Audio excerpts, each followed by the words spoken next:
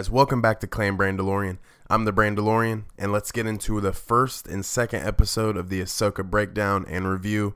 Let's get it. And before I get right into this, guys, Dave Filoni, thank you, man. Everything about episode 1 and 2, the credits, the end credits, the scenes where they're just traveling through space, or just simply character dialogue. So Dave Filoni, thank you so much for genuine Star Wars content. Credits. Thrawn is being looked for, and to bring back the Imperial remnants. AHSOKA has imprisoned Morgan Elsbeth and learns of a new key for the sky map. This is more so the star map, but we will find out later in this video. The Rebels crew gets a ship in the sector that of Jedi clearance, so this raises eyebrows. Captain Hale is like, well, what's going on? These Jedi, so they say, can't be real. And they are halted to see Morgan. They get a clearance code, they're able to get in, and then Baylan kills Captain Hale and then says, we are no Jedi. This weighs very heavy. Just the first 3 minutes executed so well. And then Baylan somewhat has a hallway scene, that of Darth Vader, and this gets him to release Morgan Elsbeth from her jail. As Morgan and Baylan are walking down the hallway, she tells Baylan that of Ahsoka Tano in reaching the map to Thrawn. AHSOKA then starts out on Arcana to receive the star map, then encountered by HK droids. Hu Yang picks up AHSOKA in the T6 shuttle.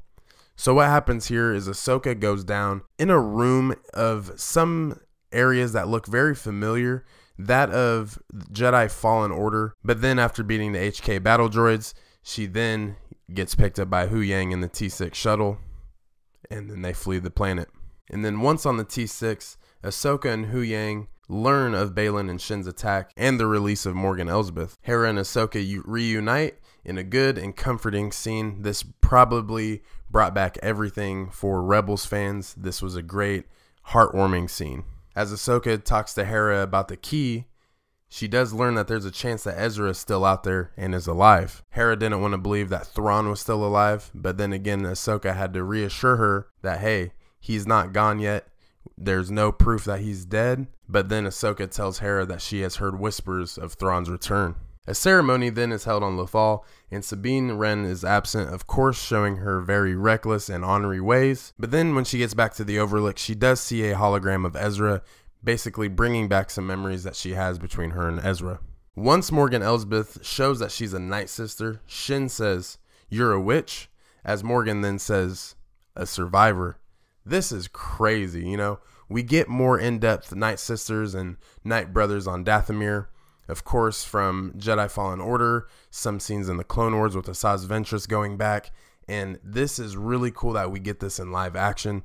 This only adds so much significance to Morgan Elsbeth and the character itself. Shin is then missioned to go to Lothal and to encounter Sabine Wren, to kind of block her and to get the star map back. So then, as AHSOKA asks, Hu Yang dissects Baylan's skull and Shin Hati's lightsaber hilts to uncover Baylan's identity. He had said that he had only seen one lightsaber hilt made of this quality and in this kind of style once. And then back at Sabine's place, she cracks the code on the star map and shows where Thrawn is. Some HK droids show up. Sabine's in trouble. She goes downstairs. Sabine then grabs Ezra's lightsaber. She does ignite it. They get into a lightsaber duel. You know, it shows how rusty Sabine is. This goes into Shin Hati definitely overpowering her, and at the end strikes her through her side. She falls down. AHSOKA's running towards her. Shin Hati leaves. That's the episode. So with the first episode getting a recap there, I give this episode a 10 out of 10. Beautiful, beautiful artwork. Beautiful scenes. The acting is impeccable, and the overall written story, I didn't see a single flaw. This is great. After seeing the first episode, I was very excited with Dave Filoni and what he has done. So this only gives me hope that the rest of the season is going to be great. Going into episode 2, Toil and Trouble, the scene opens up with AHSOKA Tano tuning into Sabine's dreams and can hear her thoughts. She hears Ezra, she hears the lightsaber battle from the night before, and she tells Sabine to wake up. Skip over to Baylan and Shin meeting Morgan Elsbeth on Cetos to see the star map opened with Night Sister magic. Morgan Elsbeth being a Night Sister using magic, this is awesome. AHSOKA then up in the hideout destroys the last droid that was hiding in Sabine's lookout, then takes the head back to Sabine to have her look at and mess with the memory circuit. to see if it remembers anything from seeing the star map in the lookout. Sabine then cracks the code, gets a little insight of what she had seen last night, and this gives them a clue to where they are. When Morgan Elsbeth has the star map opened, she can then tell Baylan and Shin that she hears Thrawn speaking to her through time. It's kind of muffled and chopped, only because the way he's speaking to her, going through all that rough and tragic galaxy that's between the two, it's very rough for a lot of the transmissions to get back in one piece. Then we learn of the Eye of Sion. It's a new construction by Morgan Elsbeth, ultimately built to bring Thrawn back through space.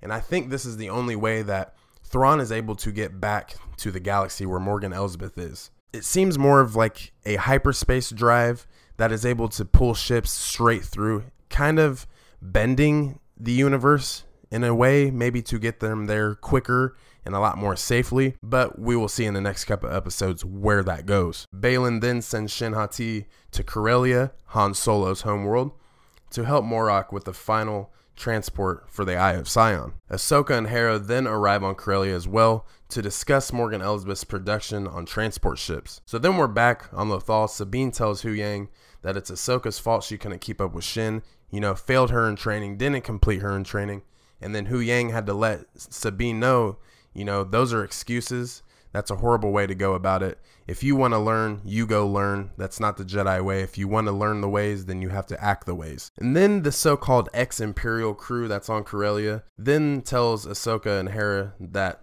they had fled and the ship is actually stolen. Hera then chases the transport in the Phantom 2, beautiful fall-off ship. We love to see this back. And while this is going on, Ahsoka fights Morok. It's the scene from the trailer.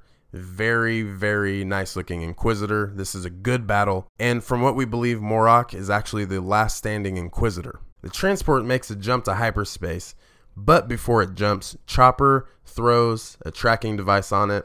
As always, Chopper's coming through. Morok then flees the scene from Ahsoka and leaves with Shin. Shin has approached. Sabine gets her Mandalorian armor back on, cuts her hair. Now she is ready for combat. So now Sabine and Ahsoka are back on track. There's no beef anymore. They're ready. They hop in the T6 shuttle. They fly into hyperspace onto the following mission. Then at the end of the episode, Morgan Elsbeth is seen at the Eye of Sion. This is what's going to get Thrawn back into the galaxy that we know. But this shows the stolen hyperdrive, and it is actually added into the Eye of Sion. And it seems that this is the last piece that they needed. But then Baylan also shows a little mercy for Ahsoka, knowing that she's one of the few remaining Jedi. So maybe Baylan has a change of heart during the Ahsoka series. I don't know. We'll see what happens. But with that episode wrapping up, I definitely give episode 2 a 10 out of 10. It's on a 2 for 2 streak for me. I don't see anything wrong so far. These episodes are looking really good. Dave Filoni has came through. Like I say, let Filoni cook. Dave Filoni is the closest thing we have to George Lucas, so the storytelling will be impeccable. We are getting an impeccable story so far. Let me know your thoughts in the comments. Hit subscribe, hit the like button. Let me know that this breakdown was really good. This is the first one of the Ahsoka season. Here we go, guys. Ahsoka's here. But with that being said, guys, thank you for tuning in. We'll see you in the next breakdown. We'll see you in the next video. Have a good rest of your day. Have a good week. May the Force be with you.